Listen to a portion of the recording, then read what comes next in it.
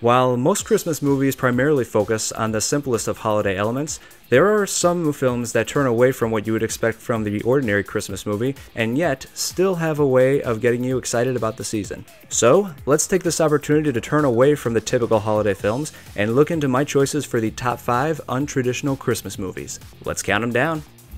5. They say that togetherness is key to keeping the Christmas spirit alive, but there is a downside for those who turn their back on their faith, as demonstrated in the 2015 horror comedy, Krampus. It is a few days until Christmas, and 10-year-old Max is desperate to keep the holiday joy alive in his family. But this changes after his dysfunctional relatives arrive to stay for Christmas and create tensions that keep everyone's spirits down. The tension reaches its peak when Max is humiliated by his cousins, which led to a fight over his letter to Santa. I just wanted Christmas to be like it used to be, but forget it. I hate Christmas! I hate all of you! Filled with sadness, Max finally gives up on Christmas and destroys his Santa letter.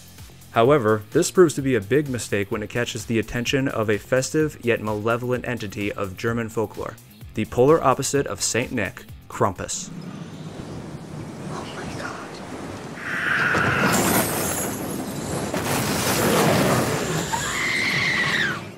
Now isolated from the outside world and under Krampus's watchful eye, the broken family must come together in order to survive when the demonic Santa lets loose his minions upon the house. From Der Clown, the child-eating Jack-in-the-Box, to a vicious teddy bear,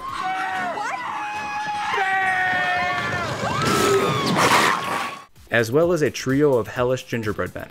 And fun fact, one of them is voiced by Seth Green. Krampus is a film that gives you a look at the dark side of the holiday season. Moral of the story, keep your family close and don't ever lose your Christmas spirit. Otherwise, you could be next.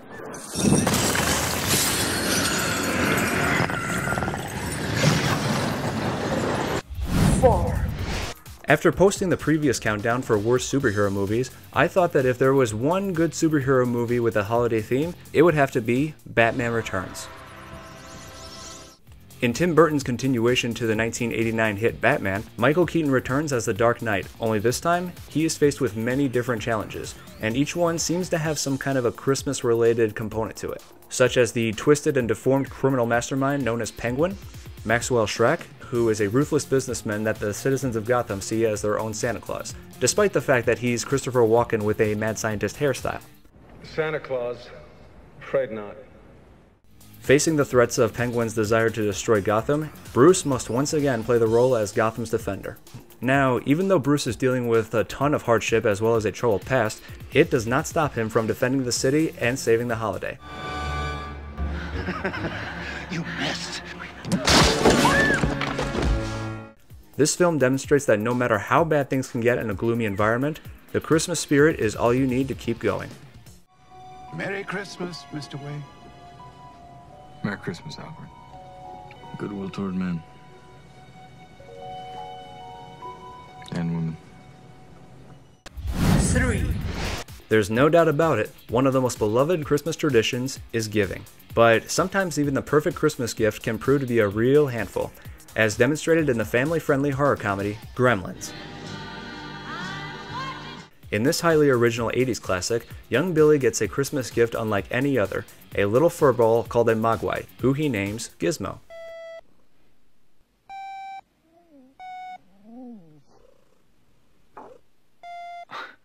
At first, this little Furby-like creature appears to be the perfect pet. But after the 3 important rules to taking care of him are accidentally broken, it leads to the creation of a group of mischievous green creatures known as Gremlins.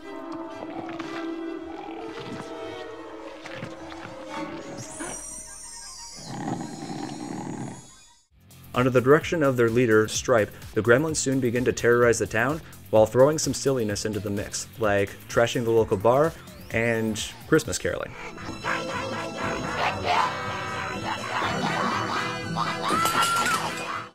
So, if you're one of those people who wants to take a break from, say, It's a Wonderful Life, Gremlins delivers heartwarming moments as well as mayhem so comical that you just can't help but laugh.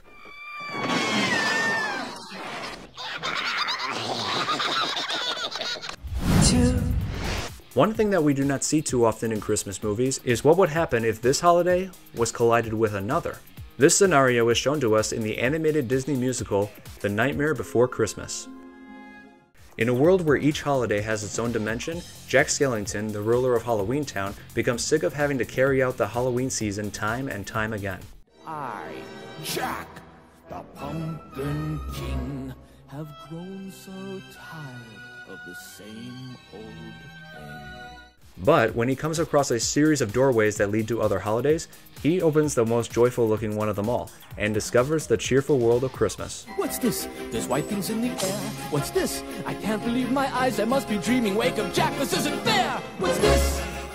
Having become thrilled about the idea of this joyous holiday, Jack introduces his findings to Halloween Town and is soon determined to become the new ruler of Christmas.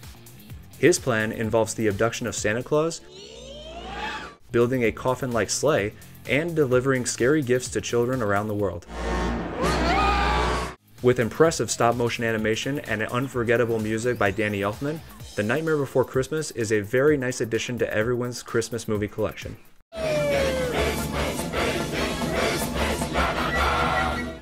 1. Time and time again, we've seen holiday films in which the main hero steps up to the plate and saves Christmas. Now, imagine an action movie where the hero saves Christmas in every hardcore way imaginable, which is exactly what Bruce Willis does as John McClane in Die Hard. It is Christmas time in LA, and the New York cop, John McClane, arrives to an office party to reconcile with his estranged wife. However, the evening takes a disastrous turn when the building is taken over by a group of terrorists led by one of the best movie villains ever, Hans Gruber, played by Alan Rickman. I'm going to count to 3. There will not be a 4. After being lucky enough to slip away, McClane sets out on a desperate mission to save his wife and the partygoers. Setting out as a one-man army, he fights back at the ruthless criminals and shows them that he means business. Now I have a machine gun. Ho, ho, ho. Chock full of thrilling action, awesome stunts, as well as a ton of people who are just really getting into the holiday spirit. Hey! Merry Christmas! Jesus. California. While this film may seem unusual for a Christmas movie, Die Hard is a Christmas movie in its own unique way. Do you really think you have a chance against us, Mr. Cowboy? Yippee-ki-yay, motherfucker. Hey guys, thanks for watching. I hope you enjoyed the video, and let me know what kind of countdown you would like to see me do next. Now get off the internet and go celebrate the best time of the year with your loved ones. And until next time, this is Don Elmi wishing you a happy holidays, Merry Christmas, and a Happy New Year.